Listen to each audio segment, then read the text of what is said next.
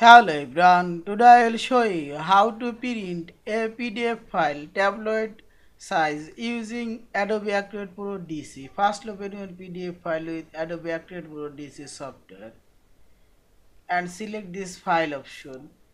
Here we will find this print option. Simply click here and select here your Adobe printer and copies